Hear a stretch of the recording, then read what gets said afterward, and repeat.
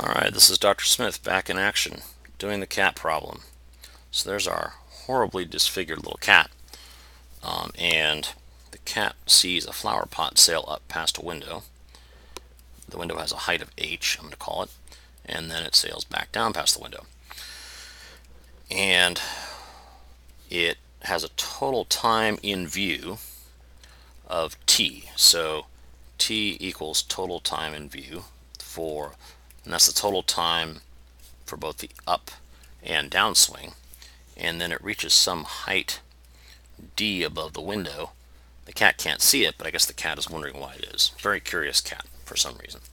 So let's start by defining some coordinate axes, which is always a good thing to do.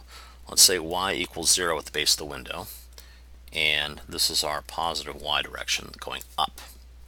So at the base of the window, we're going to say time equals 0, velocity, initial velocity equals something, and y equals 0. And then we get up to this point of the window, up to the top of the window, and y equals h, velocity equals something. And then at the very top of its flight, velocity equals 0, y equals h plus d. Okay, so there's my little horribly disfigured drawing. So let's start by figuring out how fast the thing enters. And speaking of cats, there's my cat trying to bug me. Let's figure out how long it spends going through the window in one direction. Now, it might be intuitively obvious to some of you, but if you think, Sidney, later. But if you think about the trajectory this thing takes on a position versus time curve, it's going to be symmetric about the peak. And so you can see from that, it's going to have the same shape on the way up that it does on the way down. And if you think about it a little more, you can see that if you draw a line across here, and now Sidney is stepping on the papers of previous attempts I've made, so hopefully that won't disrupt us. If you draw lines like that, and then you try to figure out, so say this line up here represents the top of the window, this line down here represents the bottom, and then you draw, you try to figure out the amount of time taken by drawing vertical lines from the intersection points, then you can see that if you mark off delta t as being the time it takes to go through the window on the way up, then it'll be the same time, delta t, on the way down. And so since we said capital T was the total time in view, which is just the sum of these, then we can say capital T is delta t, really is 2 delta t. And so from that we can say delta t is capital T over 2. Hello, Sidney. All right. She's sitting on the papers now right in front of me. So anyway, let's see if we can keep working while my cat's in the way. So what we want to figure out then now is we want to figure out really what this initial velocity is. That's our goal, because once we figure that out, we can figure out the top of the thing here. So let's say it takes us let's write out the equation for for free fall here, and that's going to be y equals y naught plus v naught times t minus 1/2 gt squared, where t is the amount of time it takes for it to go this certain distance up to y. So let's plug in our top conditions here, our top of the window conditions, and we'll say h equals y naught plus, and how long does it take to get up to the top of the window? Well, that's our delta t over here, which is big T over 2. So our height over here is going to be y naught, which is actually 0. So let's start with 0. No, actually, you know what? Let's just start down here. H equals 0 plus v naught times big T over 2 minus 1/2 g times big T over 2 squared. And then that tells us that h is v naught times t over 2, and over here we have the 1/2, and then 2 squared also in the denominator, so minus 1/8 g big T squared. Okay, so now we want to solve that for v naught, right? So v naught times big T over 2 equals h plus 1/8 gt squared, and then we can multiply both sides by 2 over t, so we want to get rid of this term. So v naught equals 2h over t, and then, I'm sorry, this is an 8 here, not a g, my mistake. And then the 2 over t, we multiply by this term, and we get 1 over 4 times g big T. And this here is our v naught. Now, this is an obnoxious equation here, but fortunately, we are basically just about at the end, because now we're going to say, down here, its velocity is v naught, right? And then up here, when it peaks, velocity is 0. And the distance between those two it's our distance d over the height of the window, if you look back over here, and then also the height of the window itself. So this distance here is just d plus h. So now we can say we can use our equation that relates velocity at the beginning and end,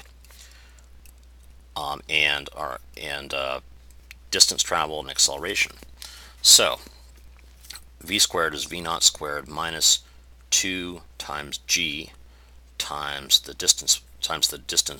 upward displacement, so h plus d. So right there, that is the equation, and we need, that is 0, and then v naught squared is going to be, this is going to be ugly, I warn you, 2h over t plus g big T over 4, all of that squared, minus 2 times g times h plus d. And remember, it's this d in here is what we're trying to solve for.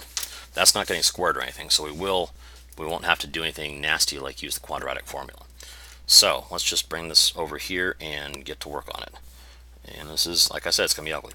So 0 equals, we have 2h over t squared, so 4h squared over t squared.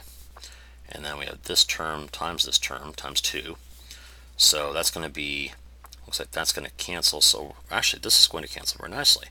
So this is going to be 2 times 2h over t times g big T over 4.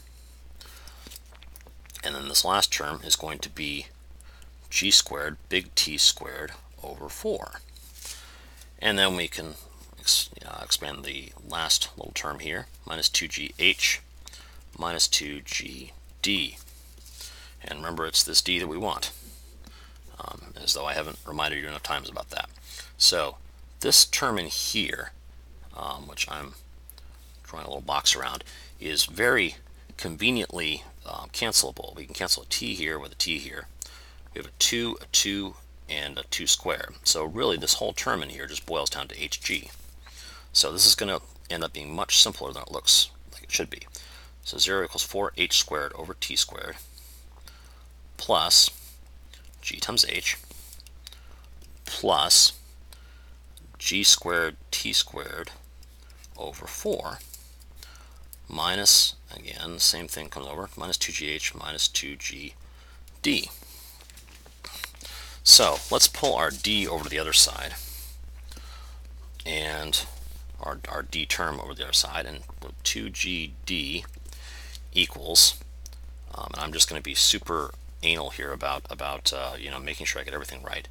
So this gh, this is minus 2gh, and this is a plus gh. So this is just going to equal negative gh plus, and I'm going to copy the other two terms, 4h squared over t plus g squared t squared over 4. And then we can divide both sides. Let's divide everything by this 2g to get us to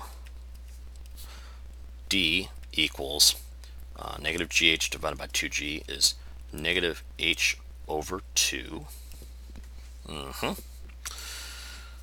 plus, let's see, so the 4 divided by 2 is going to be 2h squared over g times t. And then this is going to be plus, we divide by g and divide by 2, so this is going to be plus g t squared over 8. And that right there, box it, wrap it with a bow, put asterisks on it, That is it. That is our distance above the top of the window. Holy mackerel, that was a hard problem. So let me see if well, the units work out. The units on D are meters. The units on H are meters. On the units on this term, I'm sorry, let me move my little thing down so you can see what I'm doing. There we go. So the units on D are meters, like I said. Units on H over 2 are going to be meters. The units here will be H squared, will be meters squared, over G is going to be meters per second squared, and then time is going to be seconds. Oh no. Oh no. Nuts. I don't think this is going to work. And the units on this last one are going to be meters per second squared times second squared. So that works. So it's this last one. Dang, did I really screw that up? Meters per second squared, meters per second. Yeah, I did. Son of a gun. I wonder what I did wrong. Let's see. There's the 2h squared over gt it was this term here. 4h squared over gt, 4h squared over t, meters squared per second. Son of a gun. 4h squared. Oh, there's a square here. See, this is squared. I didn't bring this down. There's a squared, t squared, t squared. Okay, so this is all good. So now this is our equation here. And then that would make gt squared would make this second squared, and so this would cancel out, this would cancel, this will cancel. Well, sorry. What I mean is this would all cancel into meters. So this works. This is it. Put a bow on it. Send it to your grandmother because it is done. And it took me about 10 tries, I think, to solve this problem. So for those of you who hated us for assigning this, consider this your revenge. Peace.